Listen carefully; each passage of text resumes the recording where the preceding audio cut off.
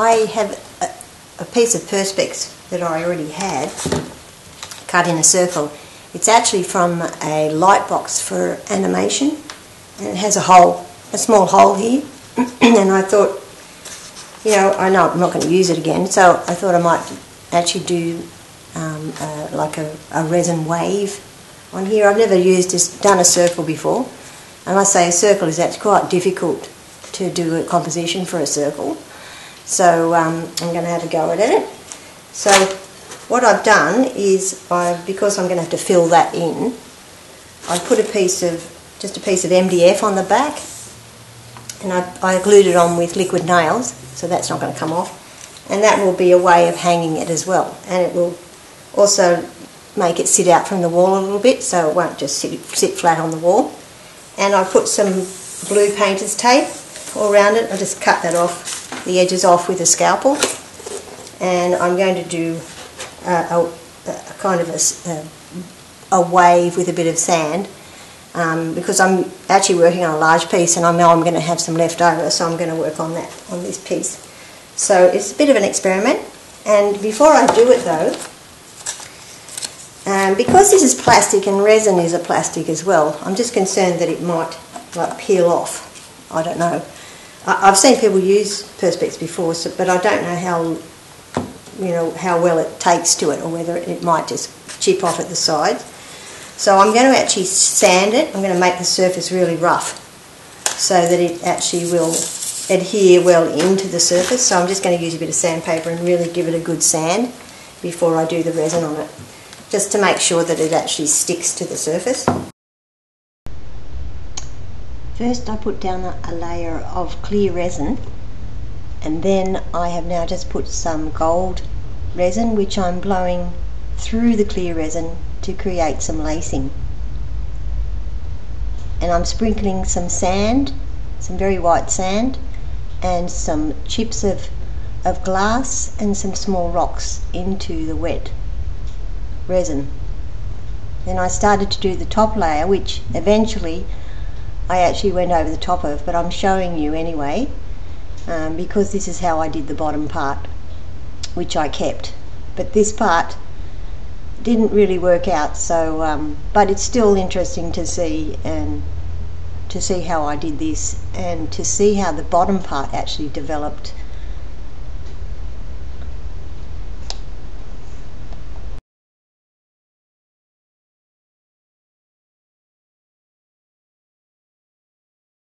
Here I'm sprinkling some more of these glass rocks, and I'm sprinkling little bits of chips of resin and some chips of crackling paint to create a texture. That looks nice. But yeah, I think I need to do another layer. I'm not going to get away with it in just one layer, I don't think. But I like parts of it, I really like that. That was when it was curing, and it's just, pushed, bled, and more rivulets rather than blending. So that looks nice. Oh, I like that up there. So I might do another layer, just like around this bottom part. I'll keep the top part, but actually do just a bit more there. But yeah, interesting. Okay,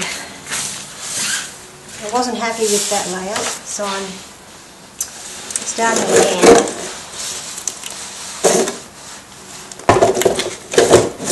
again. And because there was a lot of resi blast under there, and I had so much trouble trying to do anything on top of it, so I have put like a thick paste, it's an acrylic paste, and then I put some white acrylic over the top. I've left this because I like this. Now I'm just going to try and do a base for this. I'll put some small container.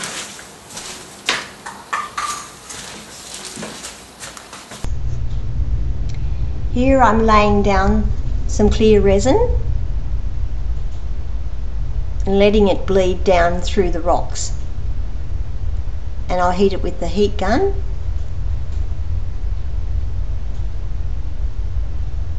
And I'm spreading it out and sprinkling some of the more of the sand into the wet resin.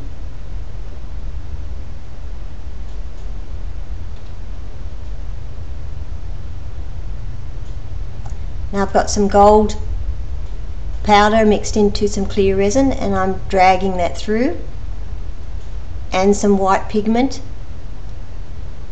and that now is bleeding through the clear resin and through the gold and the sand.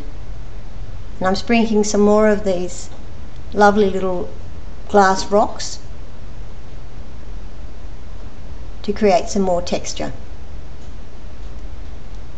So now I'm putting some white resin at the top.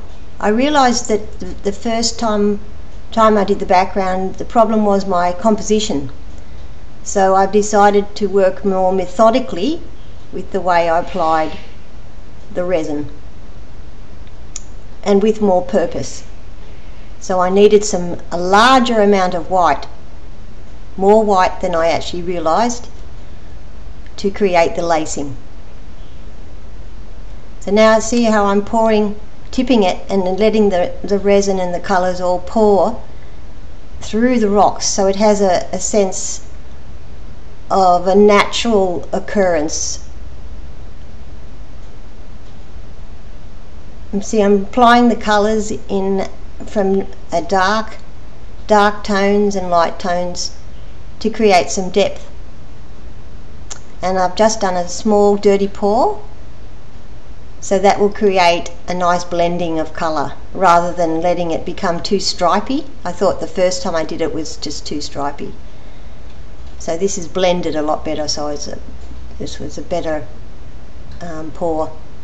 And I'm creating a sense of depth. Can you see how it's a lot deeper at this end, and I'm getting narrower over the other side of the round.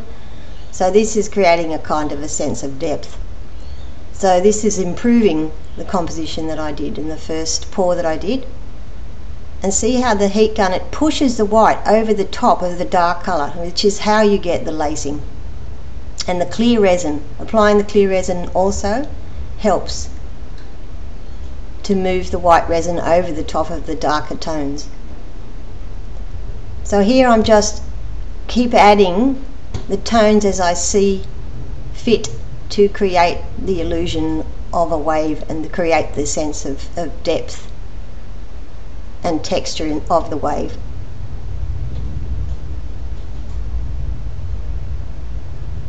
So there's really is quite a lot of white being applied at different times, and of course during this whole process the resin is starting to cure.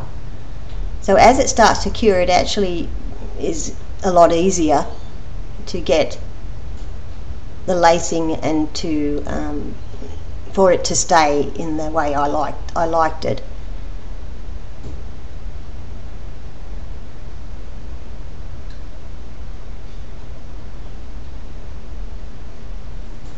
See, I'm picking up the tops of the waves and the edges of the waves with the white resin, and I'm angling the heat gun to push it into the angles that I wanted. So it's just a constant touching up and establishing the contrast. So creating highlights, and at this point I can see that it's starting to get too light and too much white, and I'm losing my depth here.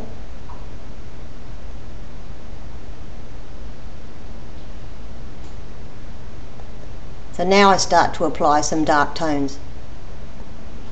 I mean, this is the same technique that you would use for doing any painting, is that you would, towards the end of your work, you start to apply your highlights and you deepen your tones, your darkest tones. So it's the same way you would create a painting. It's just not quite as much control though. So I decided to put a little bit more green into the foreground.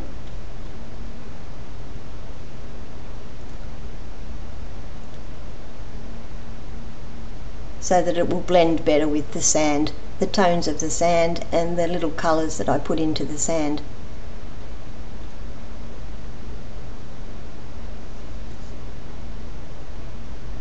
And now the resin was actually curing, so I wasn't sure how this was going to go, but I just put a blob of the gold resin and heated it, and it's created an interesting effect. I hadn't seen that happen before.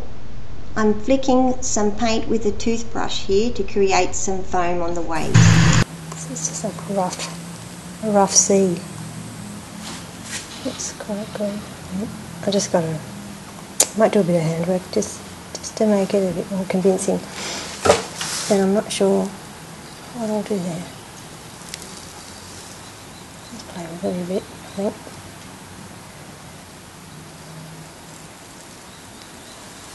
That's better. Boy,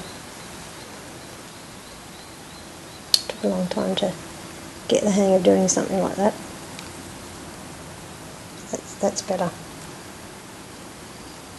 think I might have saved it. I think it's still tacky, but this is just some resin drips. I always keep them just in case I might use them, and I'm thinking I might put that there. It'd be nice if it was a bit of a white halo, but I don't think so. Maybe I should put a white halo before I stick it down. I had a template for the circle, and then I cut it out. But you've got to heat it first with the heat gun so it gets soft. So I'm thinking of putting that there, but I think I might need a small halo of white around it.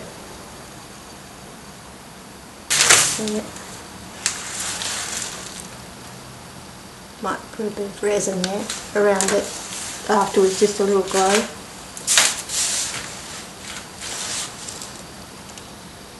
That'll stick.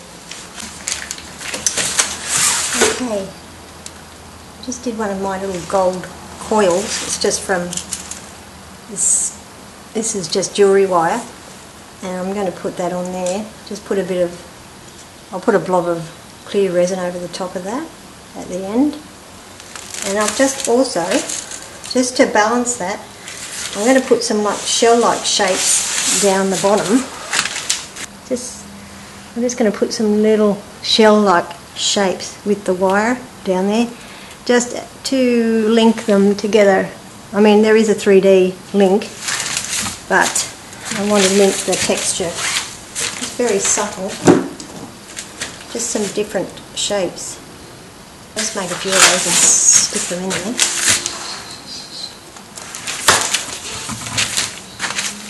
Still soft, so I just stuck a few in there. Just to draw a link from there to that gold disc there. I'm definitely going to put a glow of white around that. It's too dominating in that circle. I need to soften around that one. I'm just going to do a tiny bit more work on this. I've got some resin mixed up.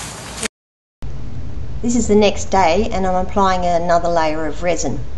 So I'm laying down some clear resin onto the parts of the waves where I want to apply some more white foam and edges. I want to pick up some more highlights.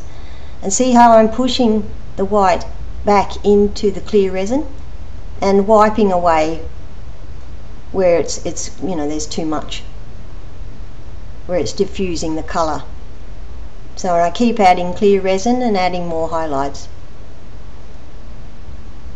This is also creating a texture on top of the first layer, which is rather nice, and I end up keeping that texture at the end.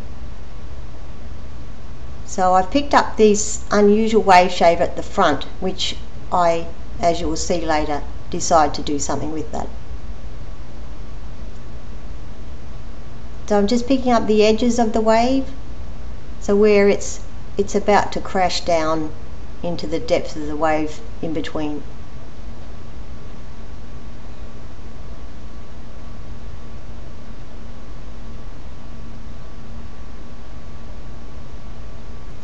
It's a few days later, and the resin has cured, and now I decided to do some handwork all over the piece.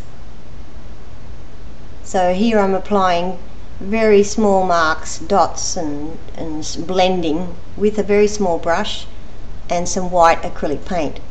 I'm using quite a thick acrylic paint. It's a structure called, it's actually Matisse structure paint, so it will sit quite well on top of the resin. I actually haven't sanded the resin or done anything else to the surface, it's just sitting there on top.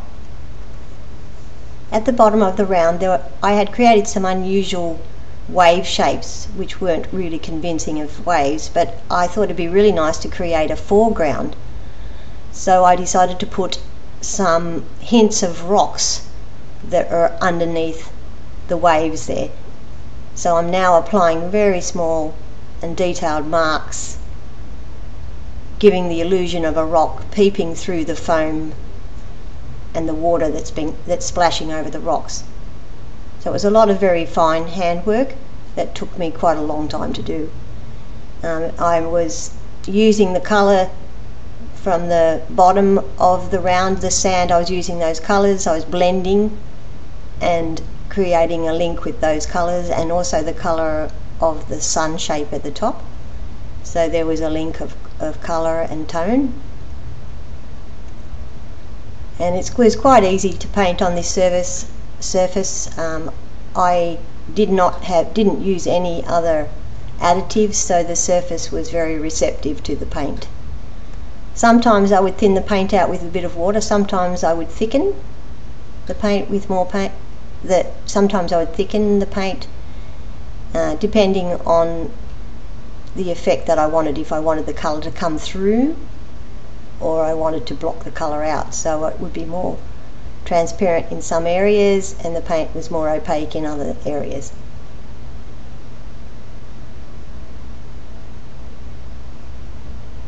So I actually hand created some very fine lacing just by using very small brush strokes, and I picked up the edges of the waves and the spray, the sea spray. I just used very small tiny stippling of white paint.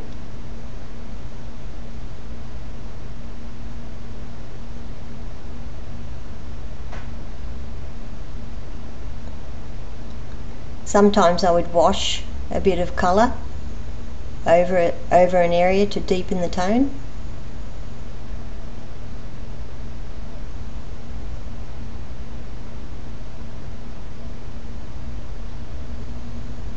And that area there, that little foamy area there, that was created because the resin was actually curing as I did it, and it created a really unusual shape which was rather nice. So here I'm actually creating the lacing. So just like fine little lines, just little sort of holes, I guess you'd say. So holes and rivulets where the foam in the wave is running across the edge of the rock.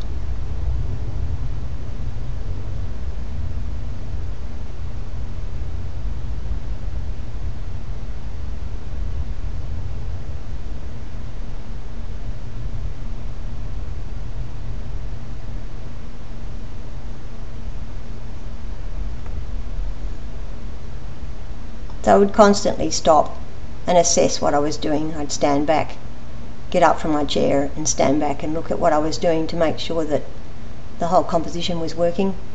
You can get caught up in detail. Well, I do. So you're best to get up every now and look at what you're doing and assess it.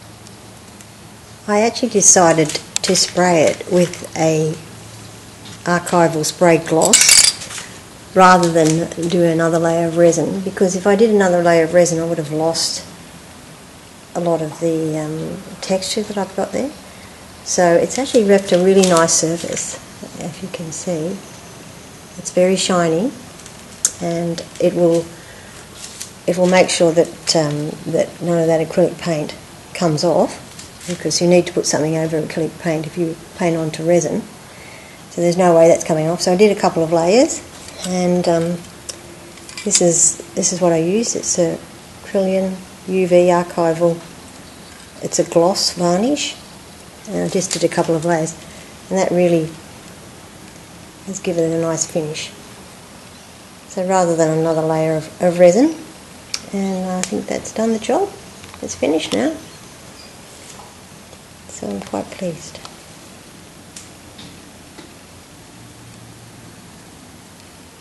I'll see.